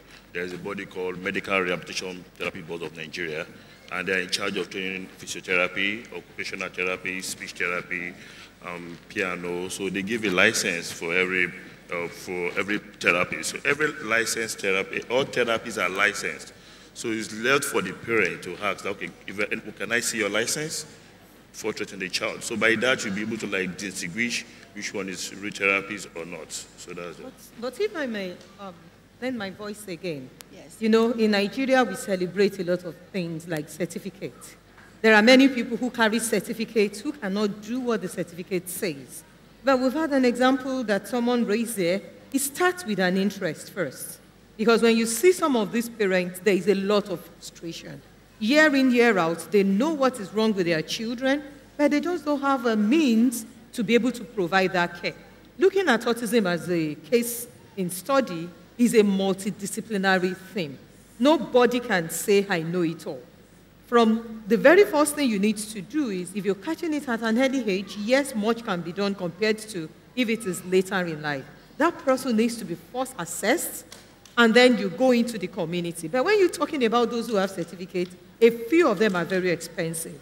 For what we do in our center, we have a forum in which parents come in, we meet once a month, and what we've encouraged them is that they should go and learn those skills themselves. There is a particular mother who has a child with Rett syndrome. We all know when we're looking at all the autistic spectrum, it's one of the worst prognostic cases.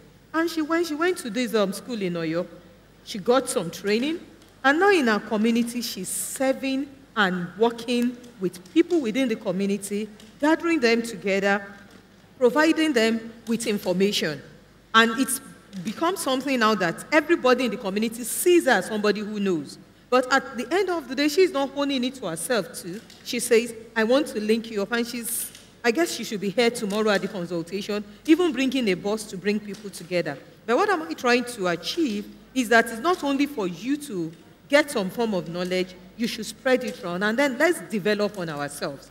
What you know 2-3 years ago is not what is currently holding in the nation. Like they said, you can learn online, you could go to achieve some training, but a little bit of emphasis on certificates is what I just want to draw attention to. It's good to have it to back us up that we have some level of training, but let the interest generate moving forward to probably go for those trainings. Thank you. So there would be self-directed learning where a person would go and find out for themselves.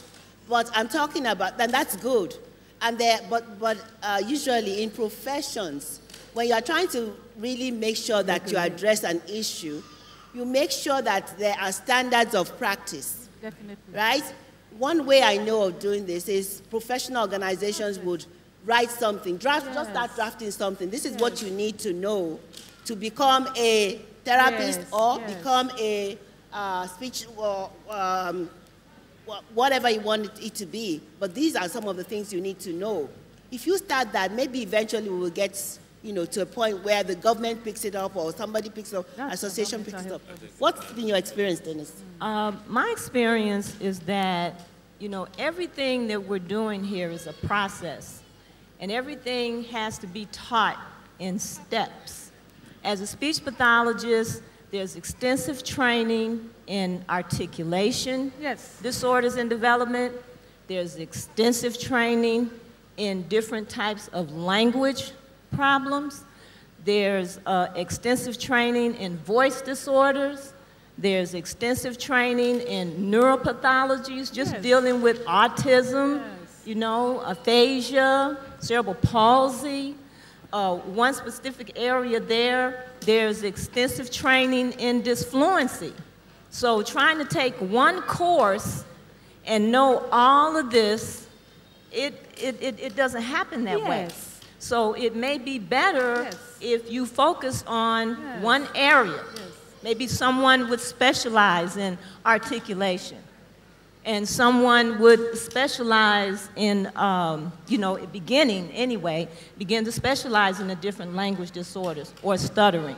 So that, because when I mentioned earlier about the fact that we take on large caseloads, but in order to be able to take on large caseloads, when you do an assessment, you have to be able to see all of this. And you can't, because if you haven't had extensive training in all of these different areas. That's it.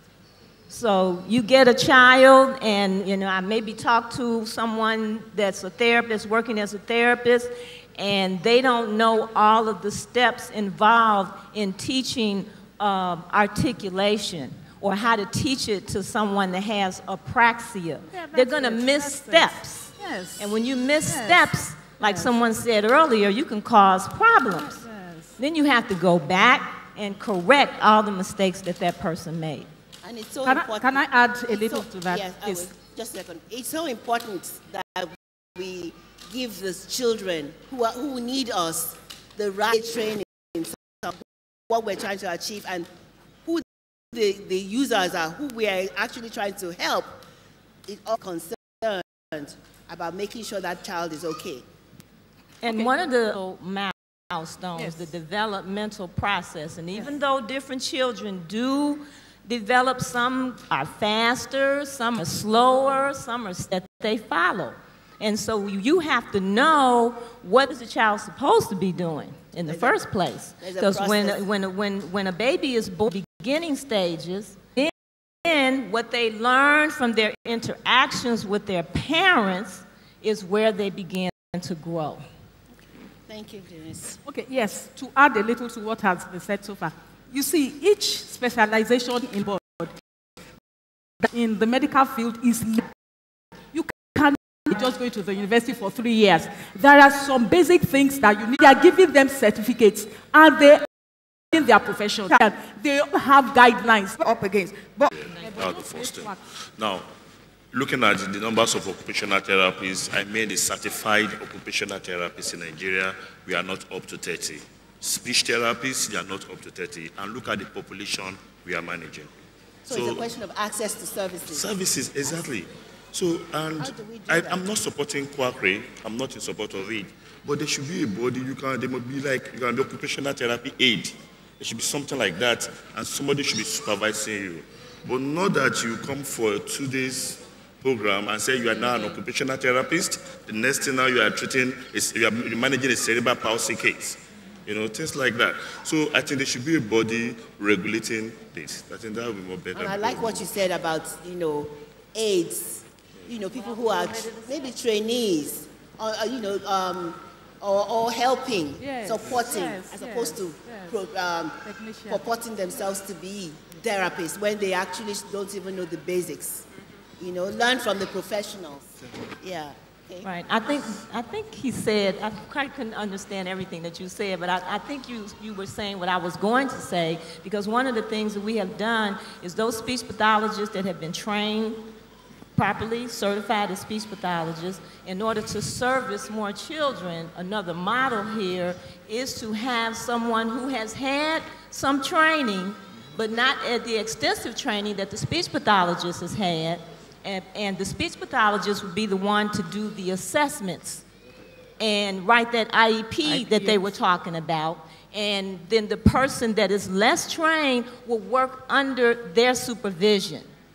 Very good. I like our discussion because it's talking about how, in the end, we address the most important people in the whole equation, the children and their needs. Let's go on to this other question that's very interesting to me about we should collaborate and not compete. Yes. Yeah. To build that sense of community, we need collaboration, as Dr. Akonde, who was here, Ms. Akonde, who was here a few minutes ago, emphasized yesterday. To collaborate and not compete. How do we move in that direction? Who wants to tackle that many question? Fields now is a competition, possibly because, because of the end game, which is financial. But the thing is, if we collaborate, one person can just do a little. With collaborative efforts, we can do much. And even with this collaboration, it's easier to fish out those who are not really who they say they are. So you think it's finance, but money, that is money No, motivation? for competition, the target or the end result is because of what you're going to gain. But in collaboration, you'll be surprised that you even gain more. Yes. Because you stand as a body, you become a force that is difficult to shake. But when you are alone, it's easier to bring one person down. But because of maybe ego, because of individual competitiveness, we are all different persons and our personalities differ. But to be able to marshal a way forward, there is a need for a collective force. There is a need, because one of the things I wanted to make mention of is, even up to date, I've said it before here, I think 2 years ago when I made a presentation. For many diseases, we have a registry. There's a cancer registry. There is, maybe when you're talking of hemophiliacs, you have an idea. But for autism, we really don't have an idea. All the researches we've been doing now, if it is community-based, is for those that come through advocacy like this, and then you have a high yield. But we don't even know to what extent this is. But it can only come through collaborative effort. And that is one thing we need at this stage. Enough of individualism. Enough of, I can do it all. Enough of, this is the best place to come. By the time we have an effort together, we'll move a step higher than what we've been doing. Thank you. In addition to what she has said, the problem there is that most parents, when they see a therapist, they want that occupational therapist to be the speech therapist, to be the behavioral therapist, to be everything. And when you try to explain to them that, see, this thing is about collaboration, you need to call in different professionals. They look about the money. But as a good therapist, you need to stand your ground. This is not my job, it's a collaborative job. But most people will try to do that. They are the speech therapists, they are the behavioral therapists, they are everything. They are all able to. Because nobody's enforcing anything, right? Yes. Before you go on, and it occurred to me as you were talking about you take the IEP, for example, the Individual Educational Plan, you see that when you have that plan and it's done properly, you have different professionals from different areas that come together to collaborate towards moving the child forward in terms of progress and things like that. That by itself shows how important it is to collaborate. So I just wanted to put that in. What has to happen when you're collaborating is everybody is to say, I'm the speech pathologist, and then you have an occupational therapist. Whatever somebody puts on the table that the child needs to do, each person that's working in that area has to work on that skill. If I'm working with that child and he's got an occupational therapy goal, or there's a sensory goal, like we sometimes put a weighted vest on children with sensory problems. Well, if I know that and I'm the speech pathologist and I see that the child is having some sensory problems during speech therapy, I would put that weighted vest on that child. Or if I have created a communication board for that child to use when they come to speech therapy, that child should be using that communication board in the classroom with the teacher, when he goes to occupational therapy, when he goes to lunch. So whatever is being put on the table is being put there for everybody's use. And I think that helps to keep people from saying, well, this is what I'm supposed to be working on, because the child is not split up into different pieces. This is one person, and these goals are all there to benefit that child. So if there are behavior therapy goals there, the teacher has to honor them, I have to honor them, the occupational therapist has to honor them, and the parents have to honor those goals. Right. So we have gone through a lot of, quite a lot since the discussion. We talked about the role of the parents. We talked about how to address stigma. We suggested a public awareness campaign. And I took a lot of notes this morning when Dr. Balogun was talking about how we can have a public awareness campaign. She even talked about the role house helps can play, the role of the media, social media can play, churches, artisan communities. She talked about youth leaders, even traditional birth attendants. I think also about Nollywood. You know, Nollywood is something people watch movies a lot. We could use some of the actors. I was very impressed when I saw Bimbo, is it Akintola, yesterday, you know, helping us with that. Those are the kind of people that people pay attention to spread those kind of campaigns. All kinds of things. We have, Blazing Trails have tried to, we've done some public awareness in Pidgin, in the rural areas, for people to, just to customize it to get to where it should go. So that's about public awareness campaign. We talked about legislation and how we can get that going. We talked about standardization of the professions, how we can make sure that bodies are certified and use those who are supposed to be aides as aides and not as the professionals. We talked about the importance of education and the need for a collective force to collaborate and not compete with each other, all for the good of the community. I think it's time to throw it out, it open to the audience now for questions. What kind of questions do you have or comments about how we can help move our community, help the disabled in our community, particularly those with autism, to that sense of community, feeling that they can do the best they can? Sorry, while we're waiting for the questions, because I think Somebody the mic is going to go wrong. I also think that while we're waiting for all of those to happen, the standardization and... You have some comments? Yes. Okay, go ahead, sorry. I was going to say that because the lives of the people we're talking about, the children and the adults living with autism, will not wait for us to get to that point, something came to me and I was wondering, since we're thinking of setting up a body where the different professionals and all the people affected by autism would be party to, would it be in order to say we would have sessions, regular training exposures for parents where they get hands-on, where they learn practically how to do the basic things. Because they're the basic things you have to do with the clients, and they're also the specialized ones.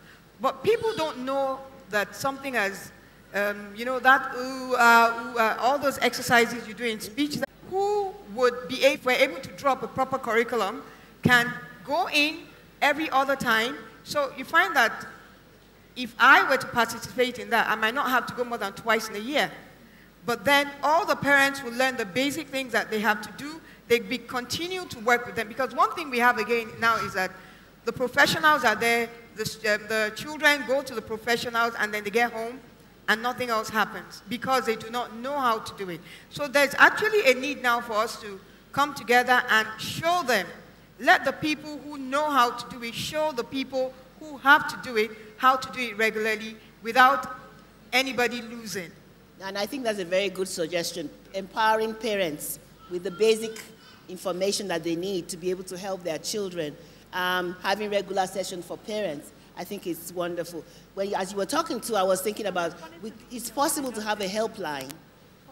You know, parents with autism's helpline that they can call in an emergency, and you know, something's going on, they need help, nobody else is there, the therapists have gone home, the doctors are not around, you know, they can get the help they need by calling a hotline. That's another thing that could be done with not a whole lot of resources. That's another suggestion. Okay, questions? I saw some hands up. Yes, I have some questions here. Good afternoon, and I really appreciate what you said today. But please, what I want us to look at is this. From the National Bureau of Statistics, Nigeria's population grows by 5% on a yearly basis. In Europe, they achieved this in 5 years. The population of autistic or children with mental disabilities is increasing. How do we reduce the time you spend in the school? In the abroad, people spend 3 years doing an engineering course. In Nigeria, we spend 5 years, and upon all the 5 years, you are still not qualified enough. So the question is this: how do we save people's time so they can get what they have to get on time, and we can help these children, and everybody moves on? Time is money, please. Thank you. What did he say? That one is What was his question? I didn't understand what he said. Thank you very much, How can we help the children? We couldn't really hear what he was saying. How can we help the children? How can we help the How could we help the children? By saving time. That the professional... Sorry, sir. Take your question again. Make it direct and straight to the point. We spend too much time in the school trying to help these children. How can we save our time?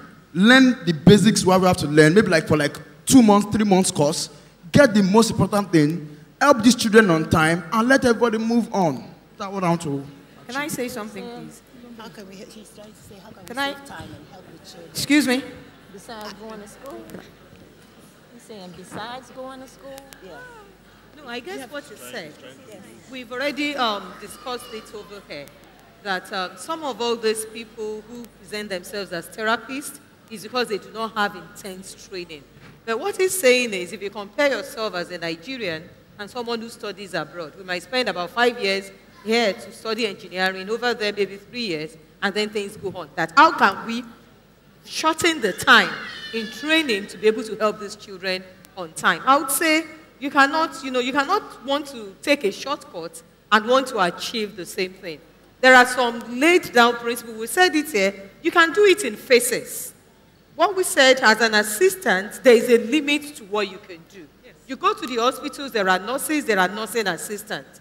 If the work is too much for the nurses assistant can take maybe the BP and the pulse, and it ends there. So everybody needs to know their level in which they operate. So if you're one of those who wanted shortened, that means you cannot do the full range of things. You still have to go back to study and then complete whatever you want to do. But maybe it can be done in phases. That's the only answer I would like to. And then in addition, in Nigeria, we like shortcuts.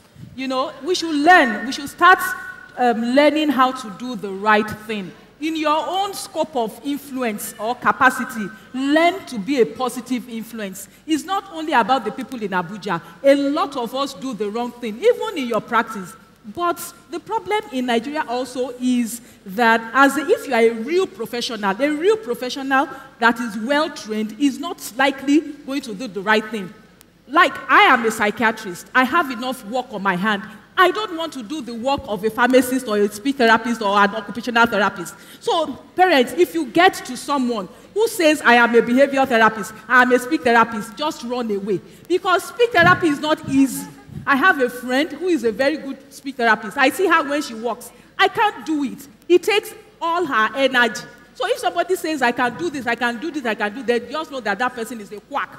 So, but parents want shortcut. They want to receive everything in one spot. Yes, it's good, but in Nigeria, we don't yet have that facility. So sometimes you may need to go here for speech therapy and then go there for occupational therapy. It's unfortunate, but that is how it is for now. Right. And I don't think it's only Nigeria, actually, because when I was taking my applied behavior analysis training, we had to take it in modules. Sometimes I sat down and I thought, okay, at the end of the program, it was broken into, I think, 3 or 4 modules.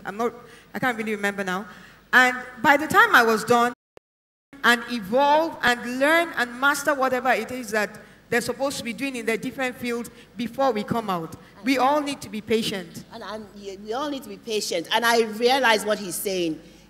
I hope where he's coming from is out of the desire to help the children, right? If that is the premise, and you know you don't have the qualifications yet, learn from the professionals. Become an aid to a professional. Have internship programs, you know, those kind of things. So you can gradually build on the knowledge that you need to be able to help the children. And every child that you work with is different. I don't care if it's an autistic individual, if they're hearing impaired. As a speech pathologist, every person that I meet is different. I don't care how old they are, if they're 2 years old or if they're 20. And so you have to have a basic understanding of some very serious issues around development. Physical development, emotional development, psychological development, language development, linguistics, neuroprocessing, how the brain works. You have to get an understanding of those basics. Then you go into the different disorders. And it's just like when you're working with an autistic child. The example that you saw this morning of teaching a child how to use picture cues to get dressed in the morning. That takes time. It didn't happen over, in a matter of minutes or seconds here on stage, but that takes a lot of time. And it is not unusual for me to have a child on my caseload all the way from kindergarten or preschool until their 22nd year out of high school, because they need those supports all along the way. It's a step-by-step process. You can't rush it. And it's when you don't understand what you're doing is when you're trying to rush it to get there. It's just like if you're trying to get a bottle open and something won't open, and what do? You start beating on it, and because you're trying to push it because you don't understand. So this is a very tedious and slow and meticulous process. Yes. And you can't rush it.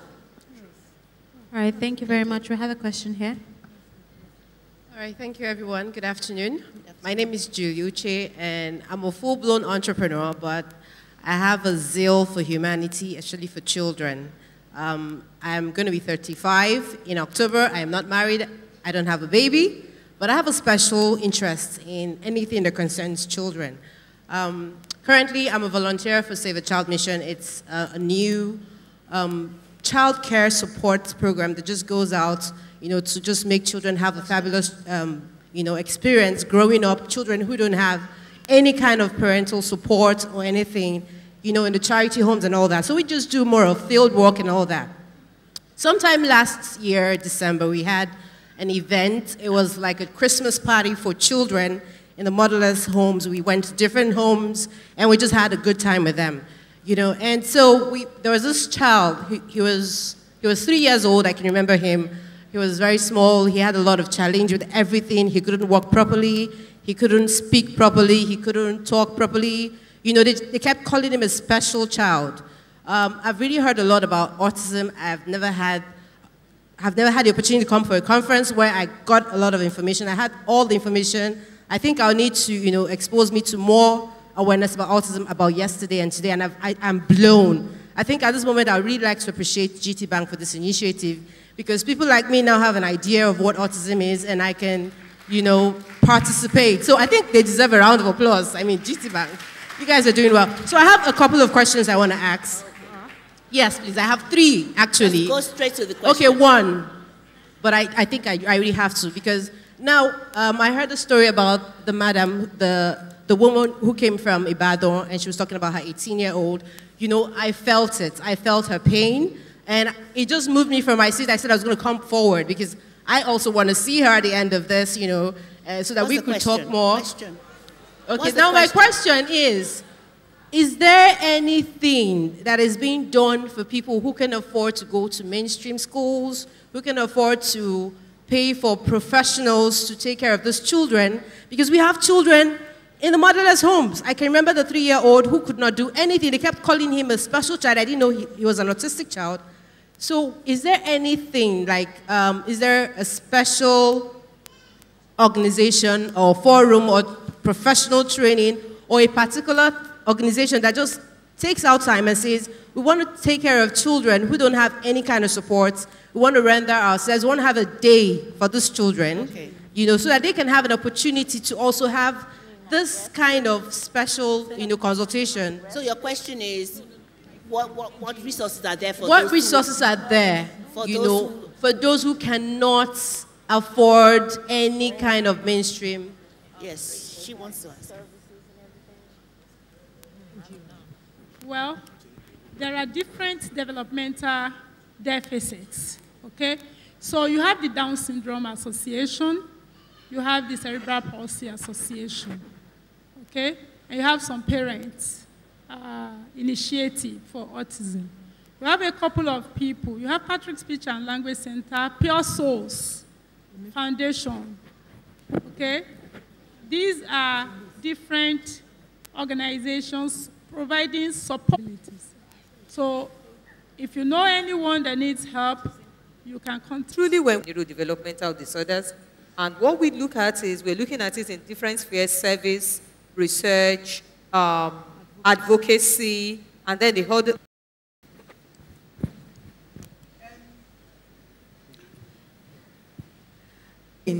Every year we have trainings that we run for the Lagos State schools, the teachers who work with people with special needs, to get them up to speed and all of that. And even when we're not running those trainings, we have a relationship with them. If they have any questions, the parents who need the services can get them. Thank you very much.